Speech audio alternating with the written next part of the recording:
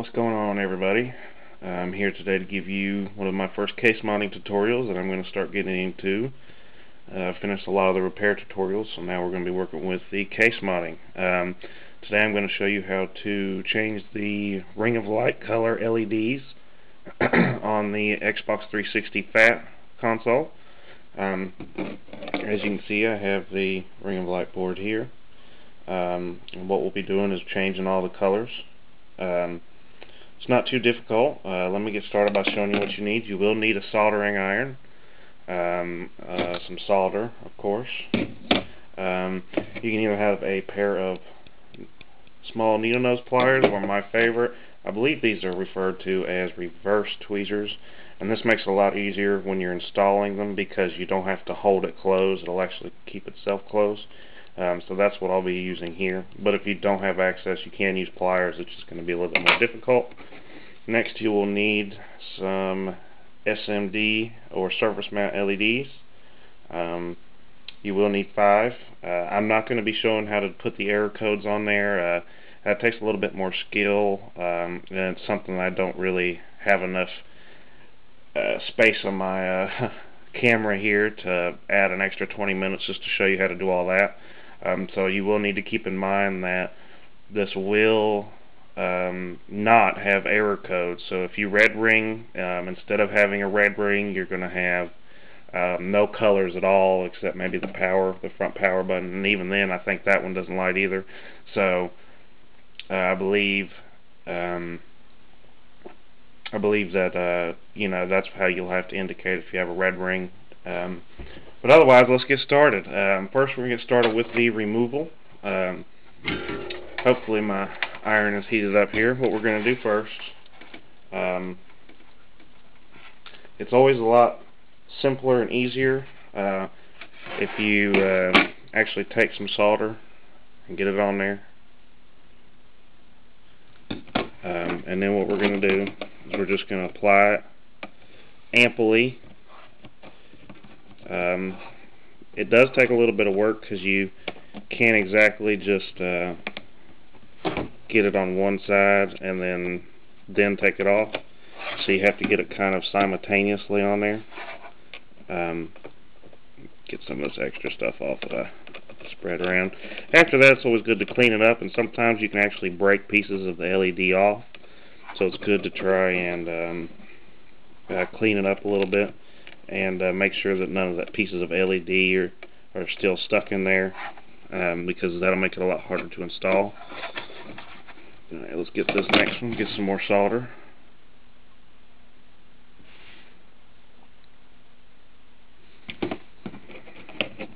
Doesn't matter how much you apply when you're taking them off. I mean, most of it just ends up getting smoked away anyways. There's that one. We're going to go back and clean it up a little bit. Like I said, you want to make sure that you don't have any pieces in there. It's going to make your life a lot more difficult later.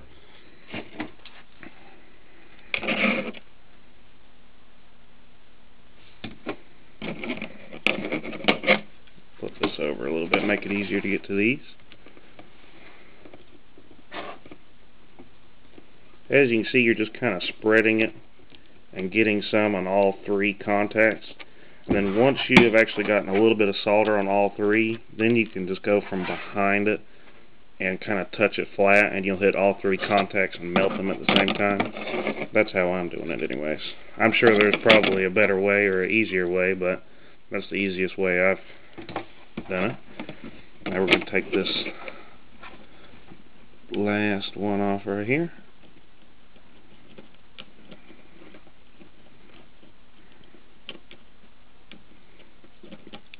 Of course, this one's going to be the most difficult.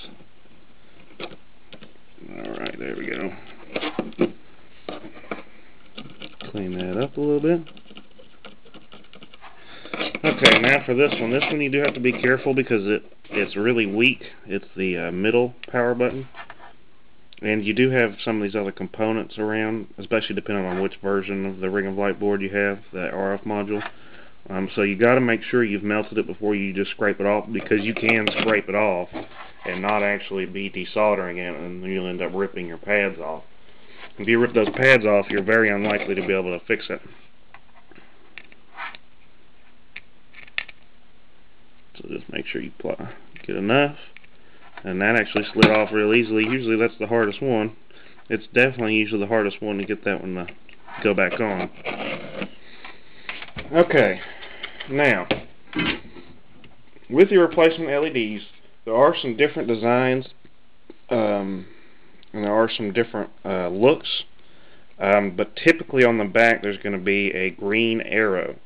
The side that has the wide side of the arrow, the double-sided piece, is going to be the positive, and then the side with one point is going to be the negative. Get that out of there. See if I can scoop this up and maybe get some sort of close-up what I'm talking about. Now there are other types, and you may have to talk with the person. Yeah, you're probably not going to be able to see that. That's kind of... But you can maybe see a little bit of that green on there.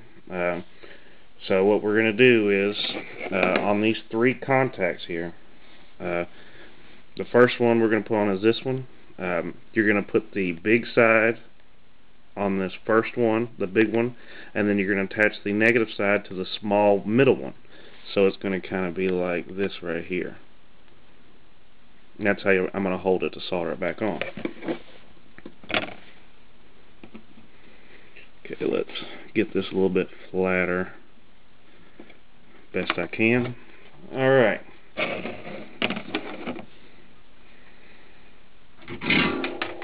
Now let's get some solder on our soldering iron and get ready to do this one. Switch my arms around here too. Okay.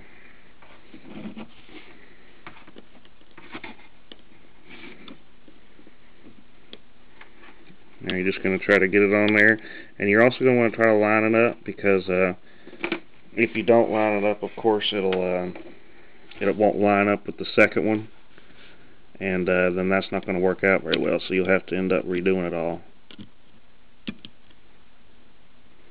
And then you'll want to maybe hold it for just a second or two. Make sure it's good and cured. Okay, there's that one. Now I'm going to get some more solder and do the second side.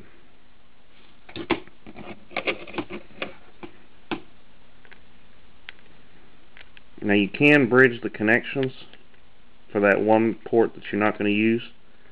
So if you do, just kind of scrape at it, and it should take most of that off. I'm hoping you're going to be able to see this a little bit better than I'm seeing it on my camera, or on the screen of it anyways. Alright, next we'll get your next LED. I never take them all out at once, because you're almost guaranteed to lose one that way. Okay. Alright, now on this one, it's kind of all works the same, and it's going to kind of rotate around as you go. So the big side of the triangle is going to go on this first pad right here, and then the little side of the pointed triangle is going to go in the middle again. So let's get ready to put this one on now.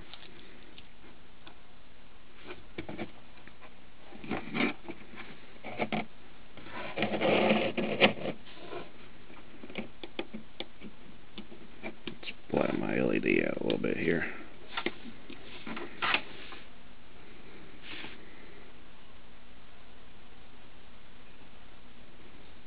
See if I can get it on there a little bit better. Alright.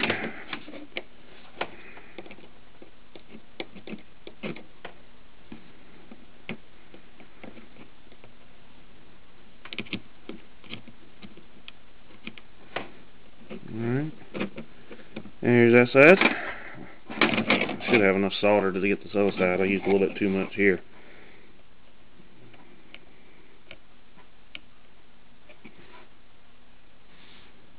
Okay, and there's that one. Alright, next one's going to be the same story. You're just, remember, you're kind of rotating it. So if you were looking at it like we were looking at this one, if you rotated it around, you're going to be putting them on the same pads. So that's what I'll do here. It's going to be the big side of the triangle on this, the big side of the triangle on this first pad here, and then the little one in the middle is going to be where the little part of the triangle is. Now remember, I just rotated it, so it's now upside down. So if you were trying to do it like this, it would be this pad, the one over here on this side, and then the middle would be where your little part of your triangle goes. But I like to rotate it just because it makes it a little easier to get to when you're doing these on this side.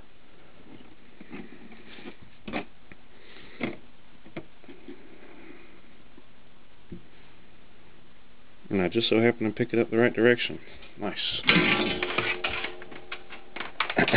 Alright. Get some solder on this.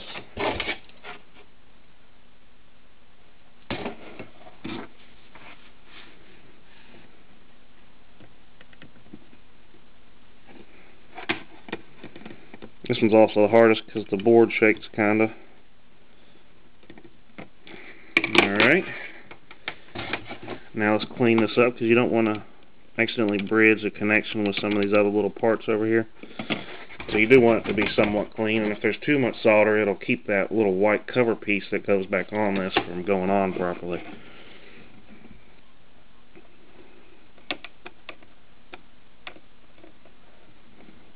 Okay, let me look at this a little closer, make sure I got it on there. Now let me add a little bit more here. Didn't quite get a good solid connection. I'm about to bridge the top of it here, that wouldn't be good. Okay, now that's good.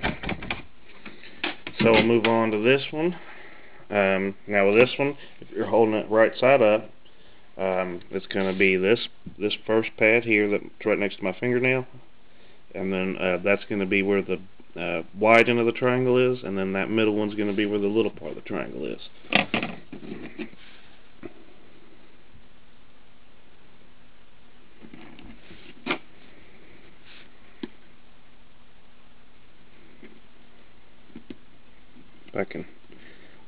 I gotta clean off these little reverse pliers here, they're a little bit sticky.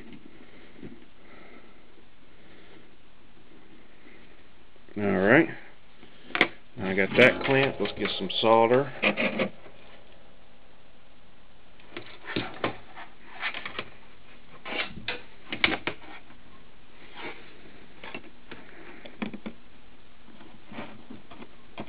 Usually I have my helping hands, which is like a clamp system that'll actually hold everything for you, but since I'm using my camera stand as well, it's not as easy to do that.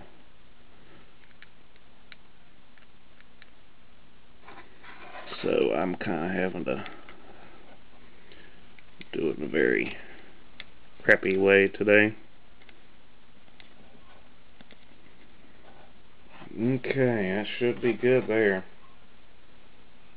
Looks, well, I got a little bit of a bridge here, so let's go ahead and add a little more solder. A little bit more solder and make sure it's on there good and it's not bridged. Okay, I believe that's good. Now, for the last one, the middle one.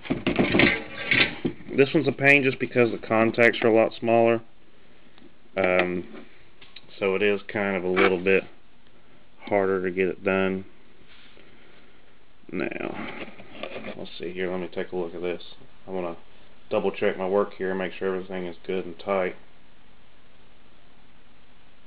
Everything looks pretty good to me. Alright. Now we're going to do this middle one, which is the one right underneath the actual power button. As you can probably see, there's two little contacts. The contact on the left, over this way, is going to be where you put the big part of the triangle, and then the contact on this side is the one with the little part of the triangle. So let's get my LED set up, and some solder on my gun, or iron. This isn't a soldering gun.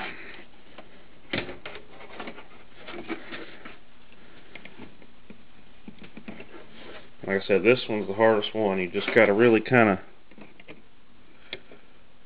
work your way in there as best you can, as well as keep in mind that you still have to have room on the other side.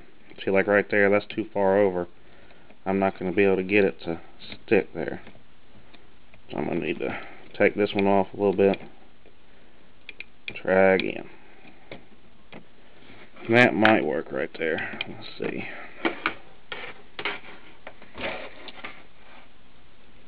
Now let's get some solder for this other side. And we are just about done.